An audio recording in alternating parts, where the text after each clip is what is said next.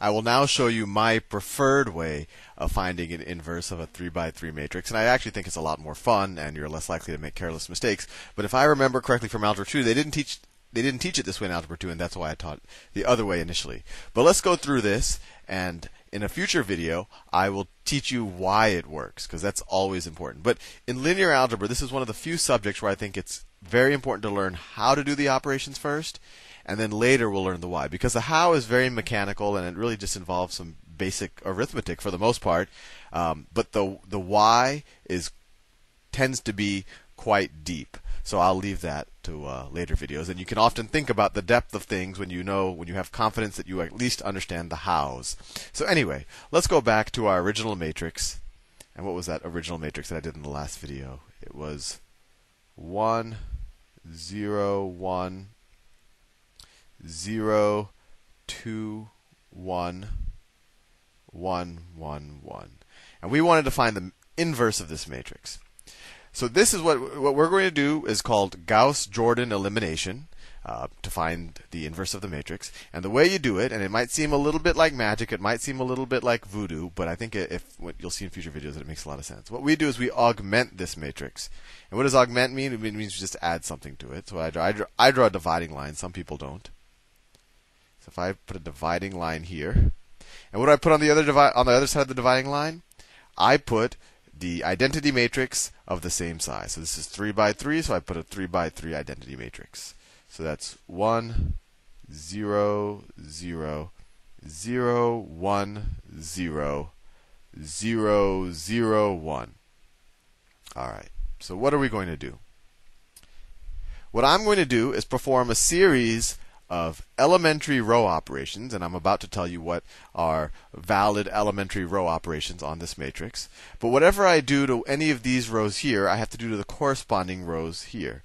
And my goal is essentially to perform a bunch of operations on the left-hand side, and of course the same operations will be applied to the right-hand side, so that I eventually end up with the identity matrix on the left-hand side. And then when I have the identity matrix on the left-hand side, what I have left on the right-hand side will be the inverse of this original matrix.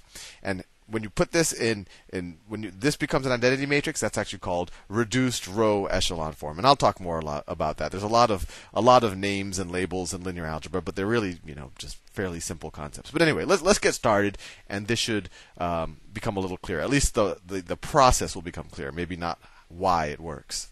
So first of all, I said I'm going to perform a bunch of operations here. What are legitimate operations? They're called elementary row operations. So there's a couple of things I can do.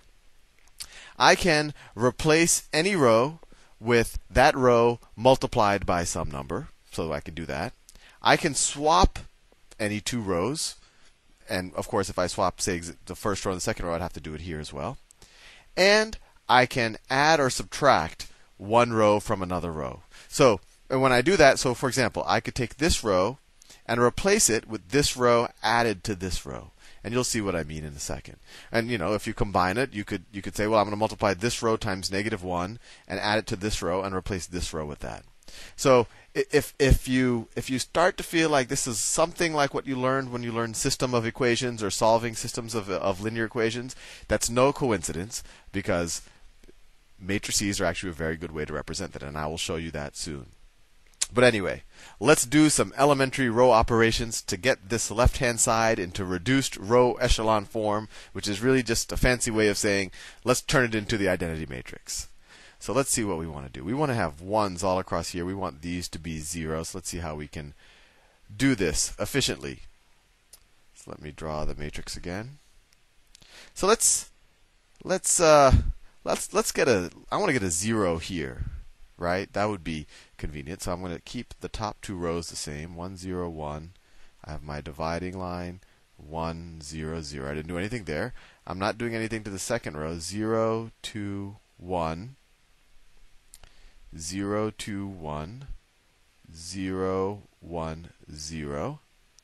And what I'm going to do, I'm going to replace this row, and just so you know, my motivation, my goal is to get a 0 here. So I'm a little bit closer to having the identity matrix here. So how do I get a 0 here?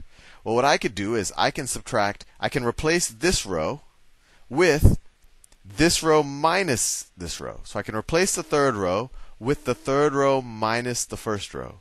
So what's the third row minus the first row? 1 minus 1 is 0. 1 minus 0 is 1. 1 minus 1 is 0. Well, I did it on the left-hand side, so I have to do it on the right-hand side. I have to replace this with this minus this. So 0 minus 1 is minus 1. 0 minus 0 is 0. And 1 minus 0 is 1. Fair enough. Now what can I do? Well, this row right here, this third row, it has 0, 1, 0. It looks a lot like what I want for my second row in the identity matrix. So why don't I just swap these two rows? Why don't I just swap the first and second rows? So let's do that. I'm going to swap the first and second rows. So the first row stays the same, 1, 0, 1. And then on the other side it stays the same as well. And I am swapping the second and third rows. So now my second row is now 0, 1, 0, and I have to swap it on the right-hand side. So it's minus 1, 0, 1, right? I'm just swapping these two. So then my third row now becomes what the second row was here: 0, 2, 1, and 0, 1, 0. Fair enough. Now what do I want to do? Well, it would be nice if I had a 0 right here. That would get me that much closer to the identity matrix. So how could I get a 0 here? Well, what if I subtracted 2 times row 2 from row 1, right? Because then this would be 1 times 2 is 2. And if I subtracted that from this, I would get a 0 here. So let's do that. So the first row has been very lucky. It hasn't had to do anything. It's just sitting there. 1, 0, 1. 1, 0, 0. And the second row is not changing for now. Minus 1, 0, 1. Now, what did I say I was going to do? I'm going to subtract 2 times row 2 from row 3. So this is 0 minus 2 times 0 is 0. 2 minus 2 times 1, well, that's 0. 1 minus 2 times 0 is 1. 0 minus 2 times negative 1 is, so 0, let's remember, 0 minus 2 times negative 1. So that's 0 minus negative 2, so that's positive 2. 1 minus 2 times 0, well, that's just still 1. 0 minus 2 times 1, so that's minus 2. Right? Have I done that right? I just want to make sure. 0 minus 2 times, right, 2 times minus 1 is minus 2, and I'm subtracting it, so it's plus. Okay, so I'm close. This almost looks like the identity matrix or reduced row echelon form, except for this one right here. So I'm finally going to have to touch the top row. And what can I do? Well, how about I replace the top row with the top row minus the bottom row, right? Because if I subtract this from that, this will get a 0 there. So let's do that. So I'm replacing the top row with the top row minus the third row. So 1 minus 0 is 1. 0 minus 0 is 0. 1 minus 1 is 0. That was our whole goal. And then 1 minus 2 is negative 1. 0 minus 1 is negative 1. 0 minus negative 2, well, that's positive 2. And then the other rows stay the same, right? 0, 1, 0, minus 1, 0, 1, and then 0, 0, 1, 2, 1, negative 2. And there you have it. We have performed a series of operations on the left-hand side, and we performed the same operations on the right-hand side. This became the identity matrix, or reduced row echelon form, and we did this using Gauss-Jordan elimination. And what is this? Well, this is the inverse of this original matrix. This times this will equal the identity matrix. So if this is A inverse, if this is A, then this is A inverse. And that's all you have to do. And as you can see, this took me half the amount of time. It required a lot less hairy mathematics than when I did it using, the adjoint and the cofactors and the determinant. And if you think about it, I'll give you a little hint of why this worked. Every one of these operations I did on the left-hand side, every one of those operations, you could kind of view them as multiplying. To get from here to here, I multiplied. You can kind of say that there's a matrix that if I multiplied by that matrix, it would have performed this operation. And then I would have had to multiply by another matrix to do this operation. So essentially what we did is we multiplied by a series of matrices to get here. And if you multiplied all of those, what we call elimination matrices together, you essentially multiplied this times the inverse. So what am I saying? So if we have A, to go from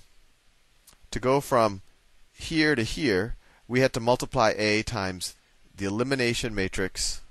And this might be completely confusing for you, so ignore it if it is, but it might be insightful.